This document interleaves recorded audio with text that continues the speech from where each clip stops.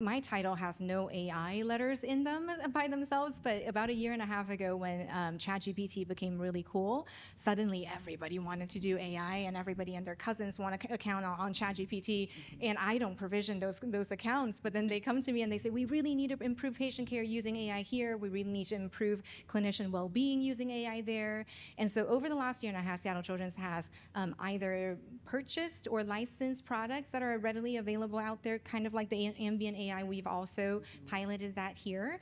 We've also partnered with Epic, who is our main electronic health record, that are doing a lot of AI work there too. And we've also developed our own AI solutions at Seattle Children's to improve patient care. So one of the most exciting one that we recently did was partnered with Google to do pathway assistance. So over about 15 years in Seattle Children's history, we've created about 70 different clinical pathways that helps guide our physicians and our providers in figuring out what the standard best care, best evidence-based care for each and every condition. And amongst those 70 different conditions that we've developed the guidelines for, we've accumulated maybe 1,500 pages worth of really great content, but then we're basically expecting our clinicians to be flipping through those PDFs